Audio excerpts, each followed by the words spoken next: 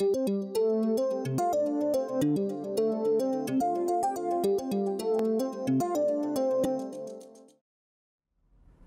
right, so nuclear magnetic resonance describes this phenomenon where there's a difference in energy levels for the two spin states of a nucleus, a proton in a hydrogen atom, for example.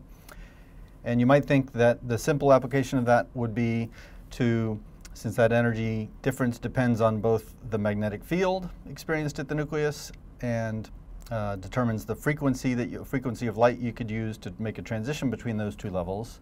A straightforward application would be to apply a magnetic field, stick a hydrogen atom near a large magnet, for example, which generates a magnetic field, and then you can predict the frequency that you would need to use to make a nucleus transfer from one of these nuclear spin states to the other. That turns out to be a little too simplistic because of an effect called shielding, and that relates to the fact that if here's our hydrogen nucleus, the proton at the center of a hydrogen atom, of course that atom contains not just a nucleus, but it also contains an electron. So there's an electron that's not just at one point in space, but it's got a wave function, it's delocalized, it's spread out in some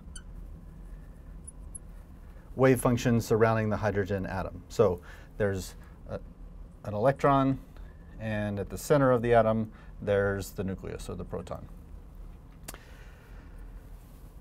The electron has an opposite charge from the proton. If we apply an electric field, so exert an electric field, I'll call that field B naught, that's the magnetic field. Exert a magnetic field in the vicinity of this hydrogen atom. You might remember from a physics class that what a magnetic field does to a moving electrical charge, like the charge on this electron, is it exerts a force on that charge, force called the Lorentz force. So a moving electrical charge like the electron experiences some force. You can use the right-hand rule to determine how that force behaves. I won't use the right-hand rule here because my right and left get mirrored, so that would, I think, confuse things more than it would help. But if there's a nucleus, there's an electron,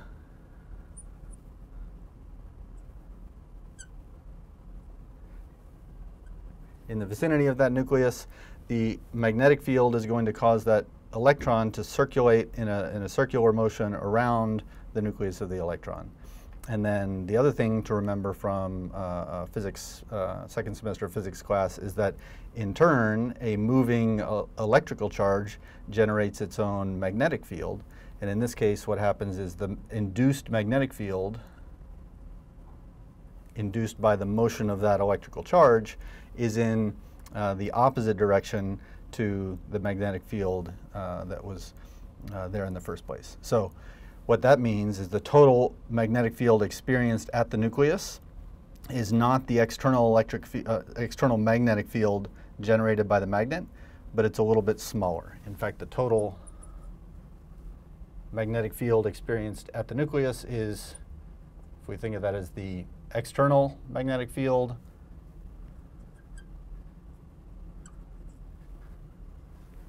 add in this induced magnetic field which points in the opposite direction, we can think of that as,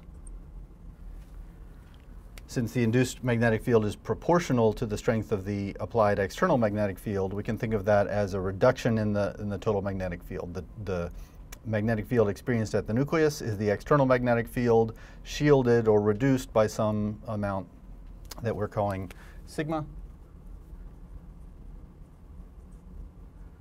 And that sigma is the shielding constant. That describes the extent to which the magnetic field is shielded or reduced by the electron. So again, just to summarize what's going on, the nucleus doesn't feel the full strength of this magnetic field because the presence of the electron with an opposite charge around it shields it from the full strength of that field.